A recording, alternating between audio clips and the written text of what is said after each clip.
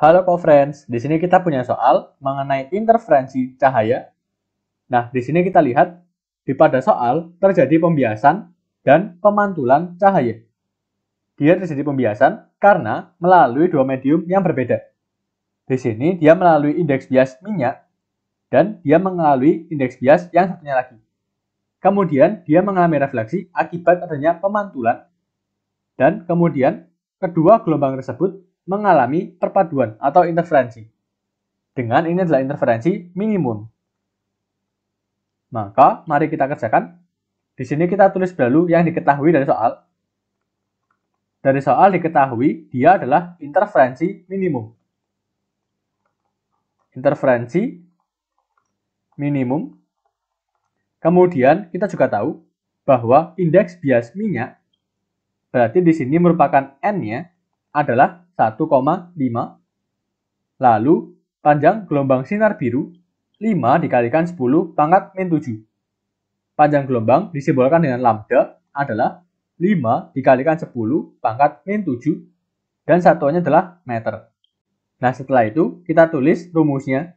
Karena dia interferensi minimum, maka rumusnya adalah sebagai berikut, yaitu 2 dikalikan dengan N dikalikan dengan D, lalu kita kalikan dengan cos R sama dengan M dikalikan dengan lambda. Nah, di sini kita sudah punya N dan lambdanya. Apa itu D, cos R, dan M?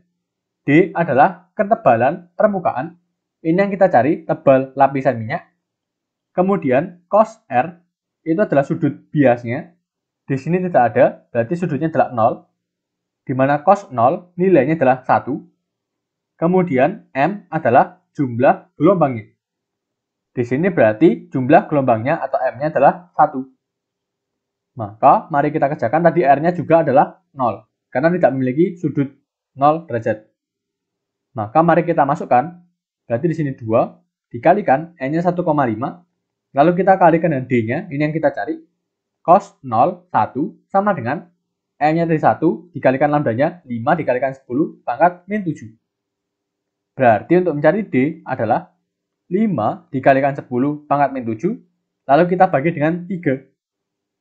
Maka menghasilkan nilai yaitu 1,67 dikalikan 10 pangkat min 7, dan satuannya adalah meter.